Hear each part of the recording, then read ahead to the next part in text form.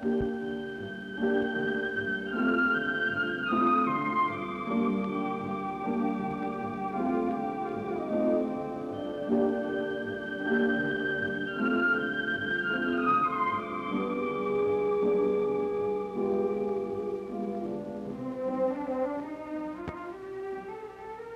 of these animals, a sponge and a jellyfish, is a member of the invertebrates, the animals without backbones.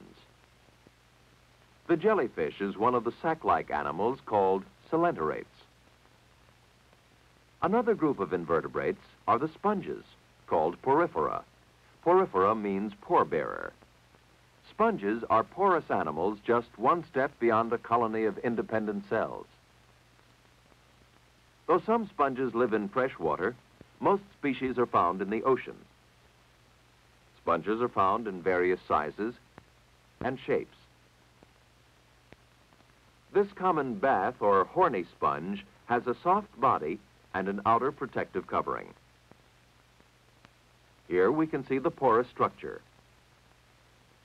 After sponges are removed from the water, they are dried and then trimmed to prepare them for commercial use. This dry portion of the horny sponge is a kind of pliable skeleton. The skeleton is composed of fibers of a material called spongin. Spongin is a secretion of the cells. The skeleton of the calcareous sponge has no fibers. It is made up of needle-like limestone spikes called spicules. The skeleton of the siliceous sponge has glass-like spicules. A portion of this horny sponge has been cut away, so we may view the interior of the sponge body. The pores, located in the body wall of the sponge, are the openings of canals, which lead from the outer layer to the inner layer of cells.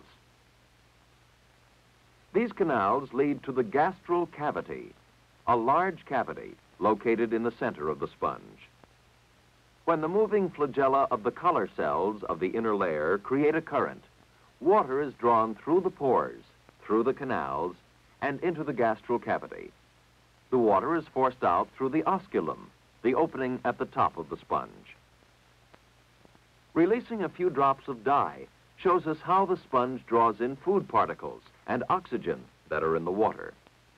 Waste products are expelled through the top. In contrast to these simple digestive processes, the reproductive processes are more complex, since sponges reproduce both sexually and asexually. Asexual reproduction occurs when buds grow on a sponge. Here a bud is growing on the parent animal. Sponges also reproduce asexually by regeneration. If a sponge is cut into pieces, each piece will continue to grow. Each piece of a horny sponge may be fastened to a rock to anchor it to the sea bottom. The piece will continue to grow into a new sponge. Sponges also reproduce sexually, as we'll see in this cross-section drawing. The spermatozoan, or sperm cell from one sponge, may enter another in the water current, passing into a canal. The sperm cell is captured by a holding cell. The ovum, or egg cell, enlarges after uniting with the sperm cell. The fertilized egg, or zygote, gradually develops into a free-swimming larva that moves out of the sponge. This is the microscopic sponge larva. When this larva settles down and becomes firmly attached, it grows into a young sponge. The sponge, with a basic structure of 2 layers of cells, is among the simplest of the many-celled animals. The structure of sponges enables them to carry on division of labor among their specialized cells, an important characteristic of the many-celled animals. Like the sponge, the jellyfish is also a many-celled invertebrate. This common jellyfish is an Aurelia. It is one of the group of sac-like animals called Coelenterates. The jellyfish swims by alternately relaxing and contracting its bell-shaped body. The water environment supports its soft, sac-like body. Located in the center of the animal is the internal cavity of a jellyfish, the gastrovascular cavity. Here, food enters by a four-cornered mouth, which we see as a very small opening. These four horseshoe-shaped bodies are the sexual organs. The jellyfish and other coelenterates have two layers of cells. The outer layer, or ectoderm, is a protective covering. The inner layer, or endoderm, lines the internal cavity. At its sexual stage, the Aurelia produces a ciliated larva called a planula. This grows into a polyp, a small body with tentacles. Now the Aurelia enters its asexual stage. As the Aurelia polyp feeds and grows, it buds off into small polyps like itself.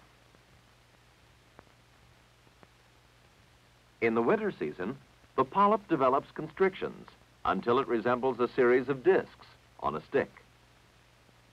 One by one, the disc-like polyps pinch off from the parent. Each one develops into an adult jellyfish. Other common coelenterates found in shallow marine water are the coral-forming animals known as coral polyps. These tiny tube-like animals, the corals, secrete limestone. Billions of corals over a long period of time secrete skeletal material of limestone, which builds up into coral reefs. Corals are strikingly beautiful and have various forms, colors, and shapes. The sea anemones are another class of coelenterates. This cross-section of an anemone shows its muscular sac-like body. The tentacles at the top thrust food into the gastrovascular cavity. By means of a basal disc, the anemone can slide about very slowly. Like most other coelenterates, anemones may reproduce sexually and asexually. Anemones are among the most highly specialized coelenterates living in salt water. The most common freshwater coelenterate is a tiny animal called a hydra. Like the sea anemone, the hydra has a gastrovascular cavity, two layers of cells, and a basal disc that anchors the animal. A hydra reproduces asexually by forming buds. A bud appears as a branch growing out from the side of the adult. Later, the bud separates from the parent and grows into a new hydra. Sexual reproduction occurs in autumn. The eggs in the female hydra are produced in the ovaries, small swellings along the body wall. In the testes of the male hydra, sperm cells develop. Like all coelenterates, the hydra has a simple nervous system. If a tentacle of an extended hydra is touched by a needle, all the tentacles and the body contract. Such a response is possible because the stimulus is carried by a nerve net, a series of nerve cells lying in the middle layer of the body. The hydra has a basic structure similar to that of other coelenterates, a structure characterized mainly by a sac-like body.